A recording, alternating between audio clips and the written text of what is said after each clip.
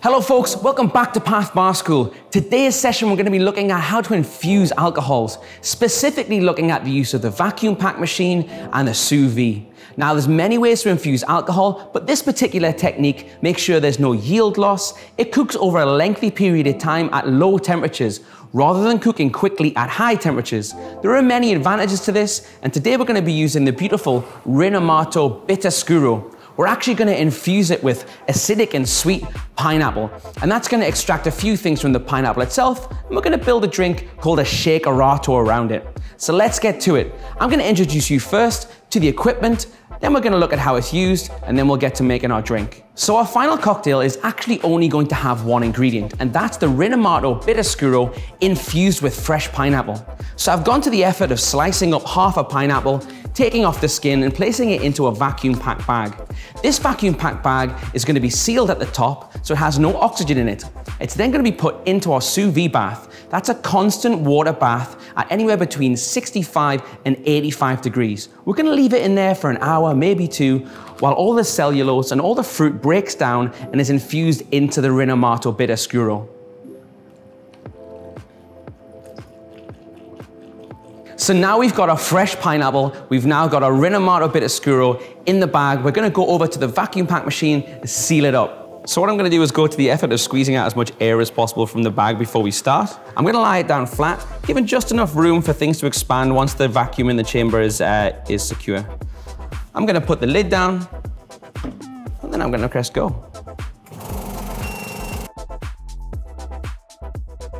So the vacuum chamber has compressed the liquid inside, and it's heated the top so it's nicely sealed. The proof of the pudding is when you get to turn the bag upside down and make sure no liquid actually comes out.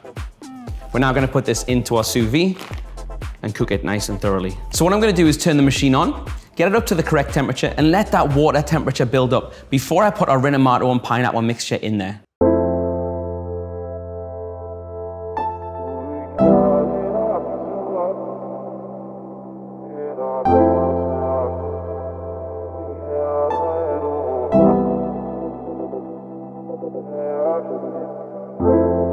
So now, as you can see, the bag has been in the sous vide for a few hours. We've let it cool down. We've cut a little slit in the top, and we're going to actually just pour it through a fine mesh strainer just to get rid of any sediment.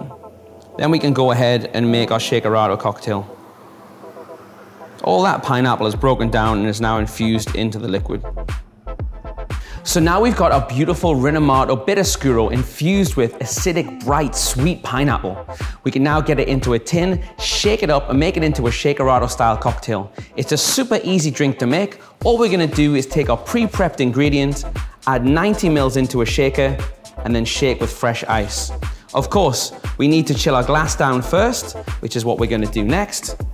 I'm gonna take a glass like this, and we're gonna serve it up.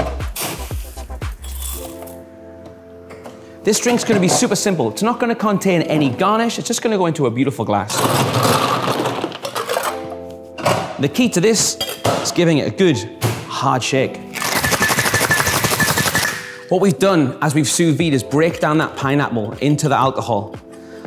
When we've shaken it, we've aerated it. We've given it a nice thick foam for the top. It's going to give it a beautiful texture and a fantastically bright, almost violet red hue. This is our classic twist on the shakerato cocktail with Rinomato bitter Scuro. Tart, refreshing, bright, bitter, balanced, beautiful.